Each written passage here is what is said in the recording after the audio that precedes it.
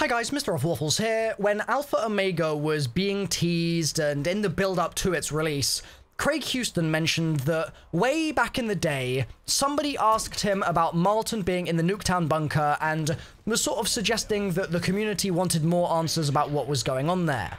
It turns out that that person asking those questions was me. It may come as no surprise to many of you, but I remember sitting down with Craig at I think the Black Ops 3 launch event back in 2015, before the game had come out or anything, and I was there saying, "Hey Craig, nice to meet you for the first time. Could I just pick your brains for a second about these weird random bits of old zombies storyline info?" And I basically said one of the things that I'd love to learn more about at some point in the future would be Marlton and his experience in the bunker. And now we actually have a full Easter egg dedicated to just that.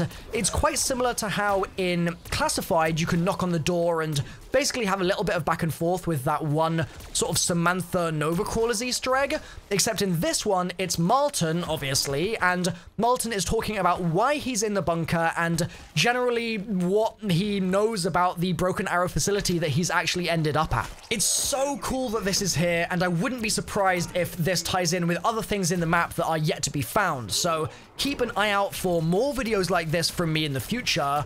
What I'm going to do for you is I'm going to play all of his quotes in two parts. The first part is going to be basically the generic lines that he says that aren't necessarily that kind of crazy. It's just him saying silly stuff in the way that the Black Ops 2 characters always did. And then in the second half, we'll get into some really juicy story stuff that I'll talk about a little bit, give you my thoughts on, and generally try and explain in the context of the rest of the story and what we're seeing in the map itself. So I'll roll those first half of quotes now. I regret to inform you that this broom closet is already at maximum capacity. 1. Oh, no. I know what a human door knock sounds like, and you, sir, are not of the human door knocking variety. Why did I come to this place? Why did I give in to such foolish curiosity? If you wish to continue being a nuisance, you will inevitably force me to take drastic measures.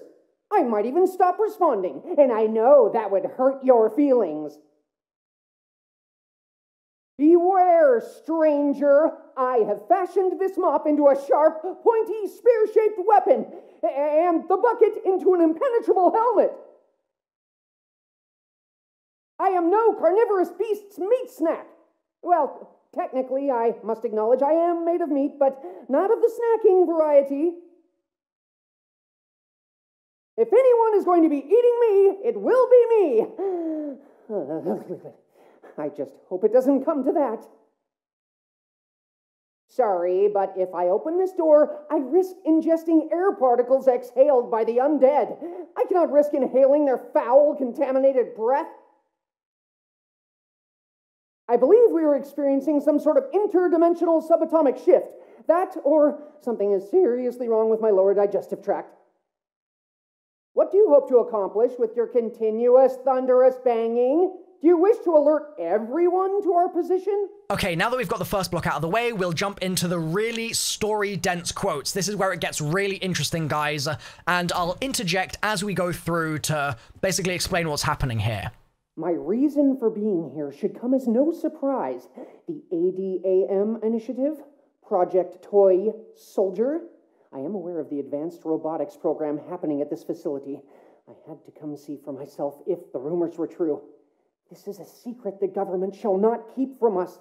I don't care if it's been 60 years. So Project Toy Soldier, that's something that we haven't heard about before, but it's referenced elsewhere in the map. For example, you need the Project Toy Soldier codes to talk to Rushmore and actually get yourself the Raygun Mark II frames. It's cool that the angle they seem to be going for here is that Marlton basically is a conspiracy theorist kind of nutjob, almost in the same way that Stuhlinger is, except that Marlton is more angled towards the kind of Bob Lazar sort of claiming that there's alien activity going on at Area 51 because he worked there and things like that, and it all being a little bit mysterious. It's more that than the aliens did surgery on me in my sleep kind of thing. Still, it's a conspiracy theory, crazy, kooky idea all the same, and the last point he makes is that he doesn't care if it's been 60 years. The cool thing is that this actually basically ties in with another radio on the map that says that Samantha, I think it's Yuri saying this, is going to imminently be attacking, and they ask where she's going to attack, and Sam says she's attacking the people that are trying to resist against her, and one of those places is going to be this Broken Arrow facility, Camp Edward, and the time frame for it is not just yet in the radio, it's 50, 60 years from now. And then in this radio with Marlton, we're hearing that it's been 60 years, so we're getting that jump forward in time, which is so cool to see. That means that we are at risk. Sam poses an imminent threat to us, even though in the other radio it sounded like she wouldn't be attacking for a long time. So it's cool. It's a cool little link there. I'll jump into the next radio now. Oh, you mean to say you're not familiar with the ADAM initiative? The home service robot meant to cater to its owner's every need? It was supposed to revolutionize the world, except there was a problem. According to various internet forums I subscribe to, the robots began experiencing emotions. This became exponentially more problematic when Project Toy Soldier was started. They turned their robots into killer soldiers, but the robots did not wish to die.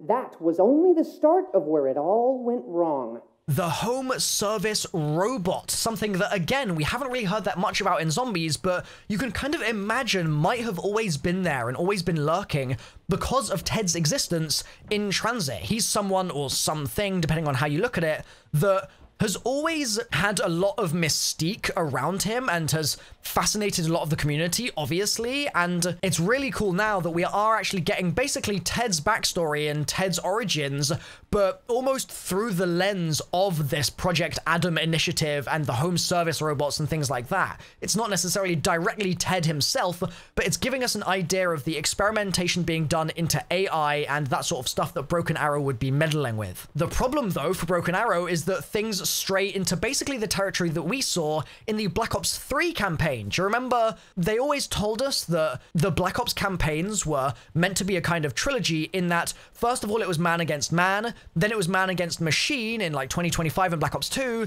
and then Black Ops 3 was machine against man, or even machine corrupts man, and that's why we got that really weird AI-infused story about this AI consciousness becoming sentient and turning on people, and it was really a trip. They're going in a similar direction here and saying that the robots didn't want to die, and as you'll hear in the next radio, they start to develop empathy and all sorts of other interesting emotions that are going to really make all these experiments that they're doing with the robots very problematic. There are two theories over why the project was abandoned. Theory number one, the facility's computer system went haywire and took control of the ADAMs. Makes sense, but there's little evidence to support it. Theory number two, an incident occurred that led to the creation of an artificial entity. This entity took control of the facility, turning the ADAMs against the facility's occupants. I don't think I buy theory number two. I've read my science fiction, and an AI gone rogue seems much more plausible. Regardless, after the facility was shut down, the robotics programs were discontinued. This is the radio where they mention that an incident occurs, maybe, it's just a theory of course, a game theory, but they mention the idea that maybe an entity was created, an artificial entity that took control of the entire facility and turned the Adams against the facility's occupants. It's right in line with that Black Ops 3 kind of style of storytelling, as I said. And that entity, as far as we can tell from other radios and things on the map, is the Avogadro, or at least most likely the Avogadro, because remember, the Avogadro was created by Broken Arrow. It would make sense as well that this electrical kind of entity that we never really knew that much about would be the one that would turn the machines against their captors. And Marlton goes on in the next radio to say there has to be something going on here with the robots because the facility is still running. It's still here 60 years later. I maintain what I've always said. The robots at this facility are still alive. How else do you explain this place? We're in the middle of the desert. Yet this facility still has power. The grass is green, and the buildings are well maintained. Who do you think is taking care of this place? There hasn't been a human here in decades. Those robots, the ones that stand so perfectly still, they're the caretakers. And now I fear we've angered them.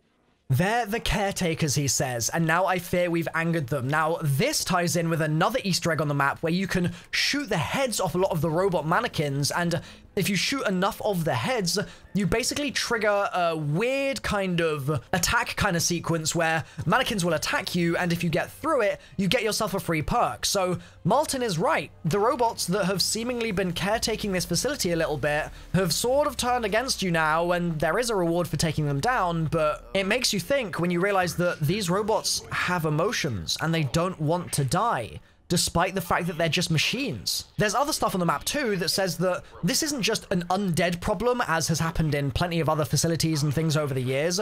It's worse, because this isn't just a human being reanimated, but it's something that could be more than a human, because it's this robot AI sentient life force thing that has potentially got an entire army at its disposal now. And that's exactly what Marlton's talking about here, saying, I fear we've angered them, and I mean, it's a recipe for disaster. So that is the Marlton Easter egg so far in Broken Arrow's Camp Edwards facility, also known as Alpha Omega. Thank you for watching, guys. Drop a like on the video if you've enjoyed, and check out some of my other Alpha Omega videos on my channel if you want more storyline goodness like this from me. One last thing as well, I'm doing a limited time merch campaign right now with a Great War poster featuring the Shadow Man and Monty and all that good stuff.